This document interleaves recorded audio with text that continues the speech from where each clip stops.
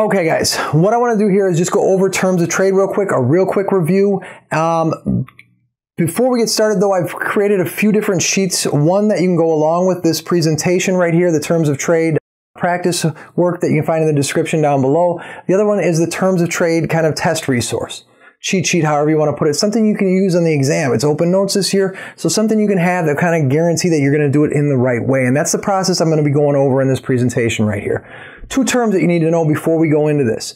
Domestic price, I'll be referring to this, and that basically is the opportunity cost. What would it cost if I don't trade with another country to produce it here? If I give up one of this item, if I'm producing one of this item, what am I giving up to produce it? Now, terms of trade, this is the relative price of exports. What is it? What am I getting in exchange for what I'm giving? And in order for the terms of trade to be mutually beneficial, it needs to fall between the opportunity cost. And that's what I'm really trying to get at and trying to get you guys to understand in this presentation. So the first production possibility frontier that we see on this page is Catherine and Yvonne. They are producing hot dogs and hamburgers. We can pull the information from the production possibility frontier, and we're going to set it up in a certain way, and this is the process I want you guys to follow and try to do, so that way when you're taking the exam, you don't make any mistakes, because there are a lot of flip-flops that you can make in this. You know, flip-flopping, opportunity cost, that sort of thing. It's an easy mistake to make, and I'm trying to give you a method that doesn't allow for mistake. So we pull this information. Now, the next thing we need to get is the opportunity cost. So we have our production data up top, Yvonne and Catherine's ability to produce burgers and hot dogs. Now let's pull our opportunity costs, and I'll do another presentation to explain opportunity costs. If you need help on that, a real quick, easy method that sacrifice divided by what you produce and produce divided by what you sacrifice, those kind of methods, if you don't know them already. So we get our opportunity cost here. The next thing we need to know is who has the comparative advantage. Getting this stuff all done ahead of time before you even look at the questions or try to answer the questions is really beneficial because you don't make any mistakes then. So we need to find out who has the lower opportunity cost. Yvonne, in terms of burgers, has the lower opportunity cost. So we're going to put Yvonne's name right there. Now when it comes to hot dogs, Catherine's going to have the lower opportunity cost with 1 1/4 burger versus that 1 1/2 burger. So Yvonne and Catherine, we've identified which they have the comparative advantage in. The only thing we're missing for this whole setup at this point is the terms of trade, or what falls in between the opportunity costs. Because a lot of these kind of questions have 1 or 2 points dedicated to the terms of trade. So what falls between the opportunity cost?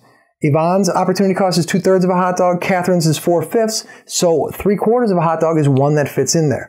Now, it doesn't mean that that's the only answer. Anything greater than 2/3 but less than 4/5 would be an acceptable terms of trade. 1 burger for 3/4 of a hot dog. 1 burger for 7/10 of a hot dog. So any of those would work as long as it falls between those opportunity costs. Now in terms of hot dogs, 1 hot dog for 1 1/3 burger would be an acceptable terms of trade. It falls between those 2 opportunity costs. So now that we have all the information we need, let's start to attack the questions that we have. So who has the comparative advantage in producing hot dogs? We look down to our chart. We've got Catherine has the comparative advantage in producing hot dogs. So we got the answer right there. Should Yvonne import or export hot dogs is the next question. If Catherine has a comparative advantage in something, she's going to be exporting it. You export the thing you have the comparative advantage in. So Catherine's going to be exporting hot dogs, so Yvonne should be importing hot dogs. All right, next question. Who has the comparative advantage in producing burgers? We look down below, Yvonne does. Okay, she sacrifices less hot dogs than Catherine to do this. We already have the answer down there. So Yvonne is the answer. Now, should Yvonne import or export hamburgers? If Yvonne has the comparative advantage, she should be exporting hamburgers. Now, this is where it gets a little more wordy and a little more complicated, but if both Catherine and Yvonne exclusively produce the product that they have the comparative advantage in, what are acceptable terms of trade? And explain why with regards to domestic price. The first part of this question is something you would see on an FRQ. The second part I've never seen show up, explain why, but I'm going to give you an answer just so you understand with regards to that domestic cost, why they choose to trade under some circumstances and not under others. Okay, so when we look at this, what are acceptable terms of trade? We know that 1 burger in exchange for 3/4 of a hot dog does fall between those terms of trade. Now, explaining why is a little more difficult. So, Yvonne's opportunity cost of producing 1 burger is 2/3 of a hot dog. She could easily exchange one of her own burgers, stop producing that, and get 2/3 of a hot dog instead. So in terms of trade, she needs to receive more than that. Otherwise, she can do it herself. Her domestic price is 2/3 of a hot dog. So if Yvonne trades one burger for 3/4 of a hot dog, she receives more than at her domestic cost of one burger in exchange for 2/3 of a hot dog. Okay? Now, Catherine's opportunity cost of a hamburger is 4/5 of a hot dog. She could give up 4/5 of a hot dog to produce one burger at any point. So she's not willing to pay 4/5 or anything higher than that because she could do it herself.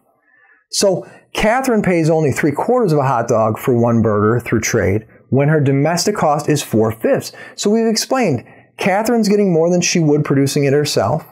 Yvonne's getting more trading than she would exchanging that herself. So both of them benefit. This is why we have mutually beneficial trade when it falls between the opportunity cost. All right, now question 4. If the terms of trade were set up as one hamburger for one hot dog, who would benefit from this trade? Okay, Yvonne could trade one burger for anything more than 2/3 of a hot dog, so Yvonne is good in this situation. However, Catherine's not willing to sacrifice any more than 4/5 of a hot dog for a burger because she could do it herself. So Yvonne would benefit from this trade, but not Catherine. Catherine would be paying too much that she could just do it domestically. Her domestic price of a burger is 4/5 of a hot dog. So she's not willing to pay a full hot dog for a burger. So this trade doesn't work for her. She does not benefit from it. The last question. If terms of trade were set up as 10 hamburgers for 7 hot dogs, who would benefit from this trade? Now let's take a look at it. 10 burgers for 7 hot dogs. This is the exact same trade as one burger for 7/10 of a hot dog. It's the same deal. So we need to decide whether this trade right here, 1 for 7/10 of a hot dog, falls within the terms of trade, within the opportunity cost. So Yvonne, 2/3 of a hot dog, Catherine, 4/5 of a hot dog. 7/10 is less than 4/5, yet greater than 2/3. So both Yvonne and Catherine would benefit from these terms of trade right here.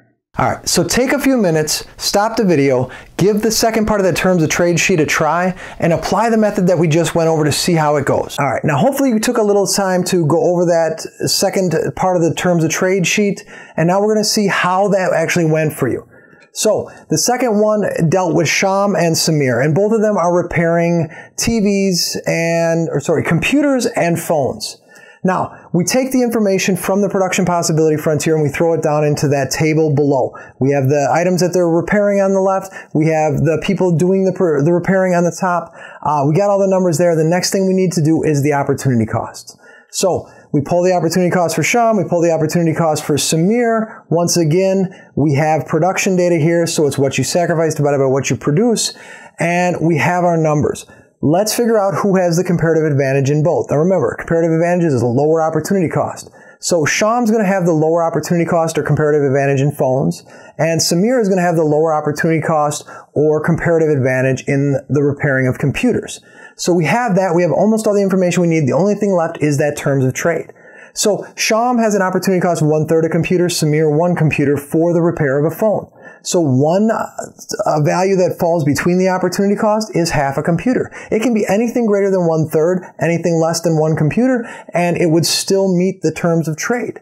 Now with computers, 1 computer for 3 phones, 1 computer for 1 phone, what falls in between? 2 phones. So these are acceptable terms of trade right here. 1 phone for 1/2 a computer, 1 computer for 2 phones. Either of these work. Doesn't mean they have to be exactly that. Just fall between those terms of trade.